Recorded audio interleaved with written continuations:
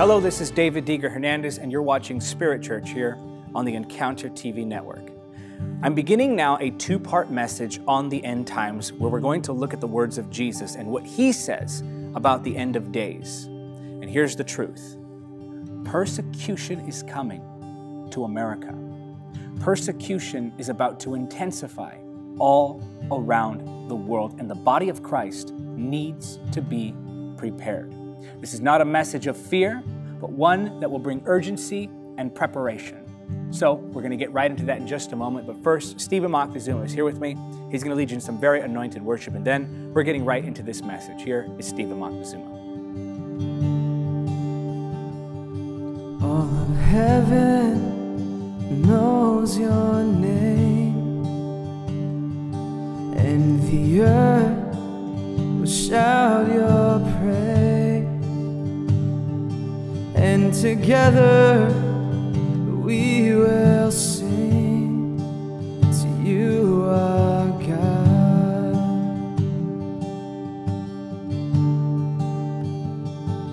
All of heaven knows your name, and the earth will shout your praise.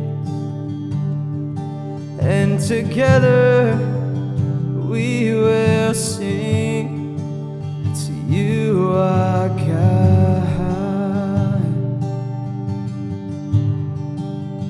We sing, holy, holy is the Lord.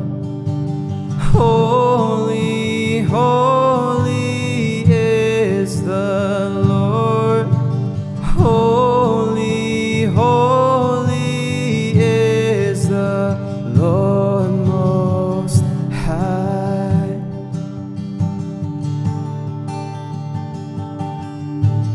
Holy, holy is the Lord. Holy, holy is the Lord. Holy, holy is the Lord Most High. Most High. All honor, power to you, Lord. All honor, power to you, Lord. All honor, power to you, Lord Most High. Most High. Most High. Most High.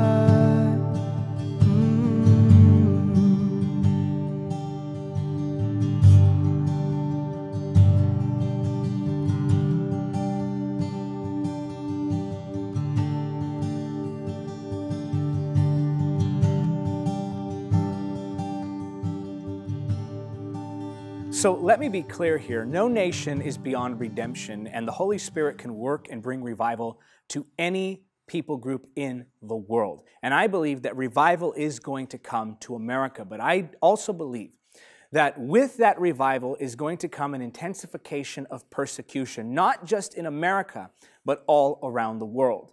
This, I believe, is backed by Scripture. So let's take a look at the words of Jesus, and let's see what the Bible says about the end times, because the Word of God has the final say.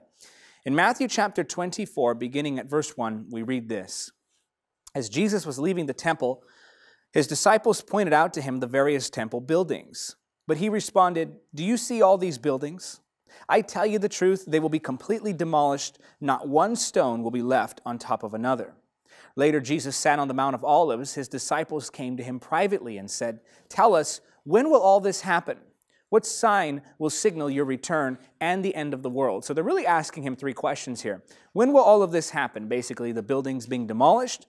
What sign will signal your return, when you coming back? And the end of the world. When is the world going to end? So the disciples asked the question to Jesus directly. And in verse 4, Jesus says, "Don't let anyone mislead you. For many will come in my name, claiming I am the Messiah, and they will deceive many. So first of all, we see that there's going to be a deception, or a mass deception, I should say. Many people will be deceived by many different people claiming to be messiahs. Verse number 6, the scripture says, "And you will hear of wars and threats of wars. But don't panic. Yes, these things must take place, but the end won't follow immediately." So what's interesting here is that Jesus is saying that the wars and rumors of wars, though they will happen and though they will terrify people, are not in and of themselves the signal that he is returning, nor are they necessarily these signs that we're in the last days. In fact, the world has been at war for as long as it's been around, basically. And so what we're looking at here is the beginning of the signs, the beginning of the birth pains, which will intensify as time goes on. Verse number 7 says, "Nation will go to war against nation, and kingdom against kingdom. There will be famines and earthquakes in many parts of the world." But all of this is only the first of the birth pains, with more to come.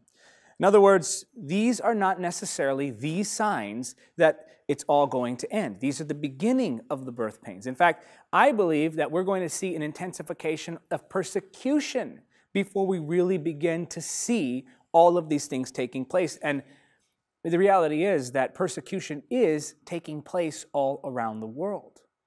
Thousands upon thousands, if not millions of believers are persecuted, even killed, because they profess the name of Jesus. If you're in a nation where you can openly profess your Christianity, where you can openly worship God, then you're probably not aware that around the world there is a massive amount of persecution happening right now, and it's very easy for us to get stuck in our bubble. It's very easy for us to get stuck in our way of living, and we become distracted by our everyday lives, not recognizing that there is so much more happening outside of our own reality. The church is being persecuted. What I'm saying is that that persecution is going to intensify and spread to other parts of the world, including the United States. So these things begin to happen. We see wars. He says, but don't panic, the end is not yet. Then we see more terror. We see more things going wrong in our world. But he's saying, but these are just the beginnings of the birth pains. This is not the end all. This is not the final sign. This is just the beginning. What happens after that, in verse 9, is this. Then you will be arrested, he's speaking to his followers, persecuted and killed. You will be hated all over the world because you are my followers. So this persecution is going to intensify. Now, the persecution that's coming specifically in the United States is going to be very intense. I truly believe that this is not necessarily something that we should be afraid of. Persecution has a way of sifting out the fakes. Persecution has a way of strengthening the core of the true believers. Persecution has a way of empowering the church in a way that comfort can't. When the gospel first came on the scene and the early church started ministering the truth and started spreading the message of Jesus all around the world, they were faced with heavy persecution. They were killed for their faith. And in the face of that persecution, the gospel not only survived, it thrived and spread all around the world. When that persecution comes, there is a spirit of glory that comes on the church that could not otherwise come. I'm going to show it to you in the Bible. 1 Peter chapter 4, verse 14. Listen to what the Bible says. If ye be reproached for the name of Christ, happy are ye. Why? For the Spirit of glory and of God resteth upon you. On their part, he is evil spoken of, but on your part, he is glorified. When persecution comes against the people of God, whether it be simple insults or the actual killing of someone for their faith, that persecution brings about a spirit of glory. It brings about a heaviness of power on the church. I'll put it to you this way. The greater the persecution against the church, the greater the power within the church. The church of God was designed to be able to thrive in the midst of resistance, governments, media, political parties, it doesn't matter. Whatever comes against the church will fail. And in fact, in coming against the church, they're actually bringing power to the church, because then the Spirit of glory rests on us. So when they start to hate us, when they start to speak evil of us, which they already do, I mean, really think about what's going on in the world. You can say anything you want about a Christian. In the movies, you can say anything you want about Christians. You can make fun of them any way you want. You can even depict them being killed. In pop culture, it's understood that Christians are a target that you can hit no problem. People criticize Christianity. People make fun of Christianity. People hate Christianity. People openly speak against Christianity. And governments do this. Businesses do this. Wicked people in power do this. But what's interesting to me is that you can speak against Christianity, you can speak against Jesus, but the moment you speak against any other belief system or any religion, then all of a sudden everyone becomes offended, and they're bothered that you would even say something against something so beautiful in their minds. That is proof to you that there's a spirit behind all of that. The world is unifying against Christianity. The world is unifying in their hatred for Christians. They don't want to hear what we have to say. They don't want to hear what we have to preach. For the most part, this is why we must continue to preach it, because it is in that preaching that the Holy Spirit works, shines that light in the dark places, and brings about the redemption of those who are lost. But still, this, I believe, is how God truly designed the church to function. As I was saying, in comfort. That's when the church becomes stagnant and stale. We become consumed in our blessings and consumed in our influence and consumed in our own events and our own things. And nothing's wrong with those. I do events all the time, and we have Christian media and so forth. But what I am saying is that it's easy to become comfortable when there is nothing but comfort and there is no resistance. Now, as believers, we're going to face these difficult times, but this is not something to be frightened of. This is not something to cause you to hide or to cause you to shrink back in your faith or to cause you to speak less of the name of Jesus. No, this is something that should encourage you, not because we're going to face resistance. Nobody wants to face resistance, but it is in that resistance that we find our true flow in the Spirit. It is in that resistance that we find a greater level of glory. And this is what God is going to do in His church. As the world begins to come against us, as all of the systems unite against us, we will see a revival such as we have never seen before. Miracles on different levels. The power of God increasing to levels we haven't seen since the early church. And this is the season in which we are entering. I believe this with all my heart because I'm starting to experience it. Even with our media ministry, I'm not going to name names because I'm going to leave that to the Lord to do what He has to do. But there are people who've come against us. There are businesses, corporations, tech companies that have come against us. This ministry, I'm talking specifically about this ministry, who tried to shut us down or who tried to tether what God is doing to us, who try to hide us behind other things, and they change algorithms and so forth to make sure that our message isn't heard. But here's the truth. This gospel shall be preached to the ends of the earth. It's not going to change a thing. The gospel is going forward. The power of God is moving in the earth. And as we continue to stand strong during these times, you're going to see that God is going to multiply His church. We're not losing ground. We are gaining ground. We are winning. Jesus is Lord. Jesus reigns. Jesus has dominion and power and authority. And there's nothing anybody can do about it. The gospel is advancing. Hearts are being turned. The church is growing. And this is the doing of the Holy Spirit, despite what the world is trying to do in causing us to fail. That resistance will not work because we return for that resistance. Instead of anger and hatred, we return to them love and the power of God and the ministry of reconciliation and the declaration of the forgiveness of sins. We give them light in exchange for their darkness, and they will know us by our love. This gospel is being preached. The church will thrive. The church is moving forward. The kingdom is advancing. So, as you see what seems to be walls closing in around the church, remember that. It is in that season that the church gains its true power. For nothing can stand in the way of God. Nothing can hold back His hand. His power will accomplish its purpose. Well, that is it for the lesson. Now, I want to pray with you. I want to pray that God would give you the strength to stand in times of persecution. Whether that be, again, insults. Insults is still persecution. It's not the greatest level of persecution, but it still can cause fear in some. Whether God has you in a place where you're facing persecution at an extreme level or at a lower level, it doesn't matter. You need the strength to stand. So we're going to pray right now that the Holy Spirit will give you the strength to stand and the discernment to tell when something is not truly of God.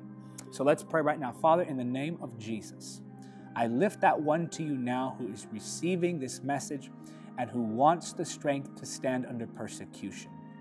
I pray, Father, that they would reverence your word and you above all else, that they would not fear man, but rather they would reverence God. And I pray, Lord, we would not shrink back from declaring your word. We would not shrink back from praying and from worshiping and from shining the light in the dark places. I ask this in the name of Jesus. Touch that one watching. Strengthen them. Empower them. I give you the glory, Lord. And I want you to say it because you agree. Say amen. Well, that is it for the lesson. I want to welcome now the new members of Spirit Church. There you are up on the screen. We love you and we are praying for you. I always say that because I always mean it. If you'd like information on how you can join the Spirit family, now over 10,000 members strong, then go to davidhernandezministries.com/spiritchurch. When you sign up, it's absolutely free, and you'll receive from me every single week a brand new teaching, a brand new worship cover from Stephen Moctezuma, and the best part, you can reply to that email for prayer support from our ministry staff. Now, I want to read your comments, and these comments are from last week's teaching, How to Win the Lost. Now, if you're wondering how you might be able to win your loved ones to the Lord, maybe you know someone who's really stubborn, they're not really budging when it comes to evangelism, and you're trying to win them to the Lord, but they seem to be becoming more and more stubborn, then you got to go and listen to that lesson. Make sure you watch How to Win the Lost. I give you biblical keys to winning the lost. And while you're there, be sure to also subscribe if you're watching on YouTube. Click that notification bell so you can receive all the notifications. And as usual, if you'd like me to potentially read your comments from this week's teaching next week, then go ahead and leave a comment in the comment section now. Here are the comments from last week's teaching, How to Win the Lost. Jesus Moment writes, "We have to tell the whole truth, amen. You really are my online mentor, Pastor David. Thanks, Stephen, for singing one of my favorite songs, Reckless Love." Kio writes, "Thank you for allowing the Holy Spirit to use you to give such a vivid explanation on how to share the gospel. It's definitely going to help me to share it a lot better and to allow the Holy Spirit to give me the words to speak." The next commenter writes, "Thank you, Encounter TV. I'm about to finish my high school journey, and David's teachings have guided and molded me to be a surrendered person to the Holy Spirit. Lloyd from Zimbabwe." And finally, Eric Lukomsky writes, "You have blessed me so much through your messages. You have taught, and you are continuing to teach me more and more how to walk in the presence and power of the Holy Spirit. Thank you for your continual obedience to the Holy Spirit. God bless." And thank you for your viewership, you guys. You know, we love you. I really do see you as our family. This is a really special thing that the Lord is doing by joining us together. And I believe this. It's not by accident you're watching. It's not by accident you feel connected. I feel connected with you too. When you watch the content, I know that you can sense that in the Spirit. I can sense it too, even as I'm teaching you now. Through that camera, I can feel how the Lord has brought us together. And it's for such a time as this. It's for a purpose. So together, you and I are going to accomplish great things for God. Together, you and I can change the world. As I was saying, it's easy to look at the world and say, wow, it's so dark, there's nothing we can do. But there is something we can do. The gospel has not lost its power. The blood of Jesus has not lost its power. The message of salvation has not lost its power. It still has the power to transform lives. And this is where you and I can work together. You see, this ministry functions off of support from viewers like you. We don't sell the gospel. We don't believe in selling the gospel. We give all the content out for free. All of our events are free. The events are growing. The media reach is growing. Here's where I need your help. I need you to join with me. I'm asking something of you now. I need you to join with me as my partner on a monthly basis. Sign up today. Become my partner for $30 or more a month by going to davidhernandezministries.com/donate. If you sign up to be my partner for $30 or more a month, I will send you either Carriers of the Glory, Encountering the Holy Spirit in Every Book of the Bible, or 25 Truths About Demons and Spiritual Warfare. I'll sign it, send it to you. That'll be my initiation gift to say thank you for your support of this ministry. And if you're watching this and you can't necessarily do a monthly gift, do a one-time gift. We have wonderful giving options that have now been posted on our website. You can now donate to the ministry through Apple Pay, which is really simple. It's easy. You can go there, donate now within like 20, 30 seconds. You can send us $10, $20, $30. So we added another option for those of you who are in business or maybe want to give through stock this way. Some people have actually been able to donate to the ministry who otherwise could not have donated. You know, we have people who give gifts of all sizes. We have those people who are able to give the small gifts. We even have some of those who give those large gifts to the ministry. And those larger gifts help to accelerate what's happening in the ministry as we continue to spread the gospel all around the world. So we now added Apple Pay and a way to donate stocks. We're working on cryptocurrency, which should be up soon. But whatever you can do, whether it be a monthly gift or a one-time gift, you can give from all around the world through multiple different means. Do it today. Go to davidhernandezministries.com/donate and help us today to continue to reach the lost. Time is running out. And that is it for this edition of Spirit Church here on the Encounter TV network. Until next time, remember, nothing is impossible with God. Thank you for watching Encounter TV. Don't forget to subscribe and click the notification bell. Also, help us spread the gospel of Jesus Christ in the power of the Holy Spirit. Make a one-time donation or become a monthly supporter by clicking on the donate link now.